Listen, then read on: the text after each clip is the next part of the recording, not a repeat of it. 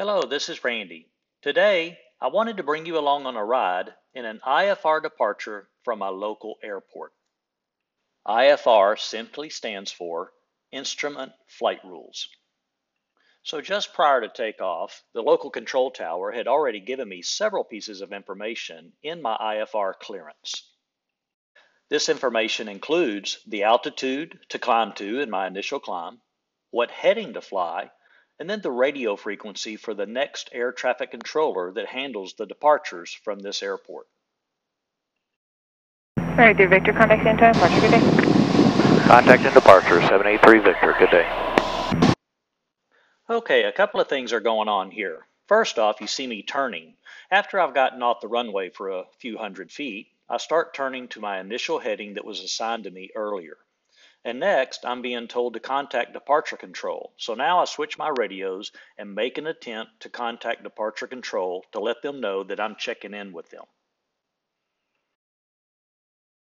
San Antonio departure, 783 Victor is climbing through 1.3 for 3,000, direct turn.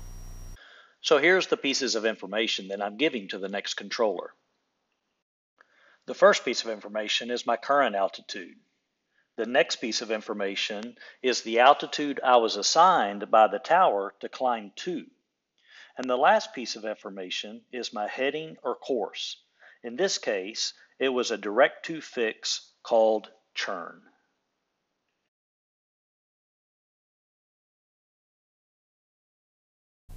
Victor, San Antonio departure, 783 Victor, ident.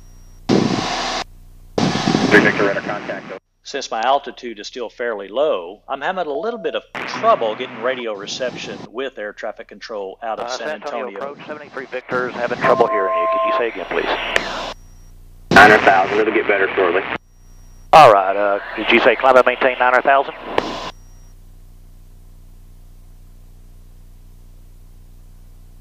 that what you heard? Nope, I didn't hear that. I heard 900. Left A1, plotting 240. I don't know if that was for I said who it was. Level 1, plotting 240. Level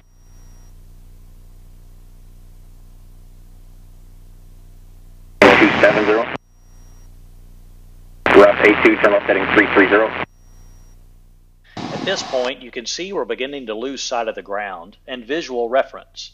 So, as we enter the clouds, this is a point in which you begin to fly by your instruments only. San Antonio approach, 783 Victor. I'm sorry, did you clear me to 900,000 or stay at 3? Never right 3 Victor, climb maintain 900,000. Up to 900,000, 783 Victor. So here's what we've done so far. Upon departing the airport, the control tower had me fly direct churn. Once I get to churn, I'm to join a Victor airway. A Victor airway is like a highway in the sky, and I'm supposed to follow Victor 198 to my next fix. So at this point, I climb to 9,000 feet and simply follow the highway in the sky, and then continuing following my flight plan as assigned earlier by air traffic control. So one thing to point out here is that I'm actually not flying the airplane. The autopilot is. When you see me reach up to that control panel in the top of my avionics stack, that's actually the autopilot control head. So those are just adjustments that you see me make either to altitude or to heading. Though it looks like I'm flying the plane because my left hand is on the control stick, I'm actually just monitoring, and I keep my hand there just in case the autopilot disengages. I'm really not controlling the airplane at this point. Next comes my favorite part of IFR flight, breaking out of the clouds on top. So you're about to see a break in the clouds, and you can begin to see the sky.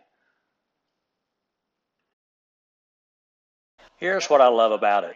When you break out of the clouds on top, the sky is just bluer. There is no haze in the air because the haze is being trapped by the clouds.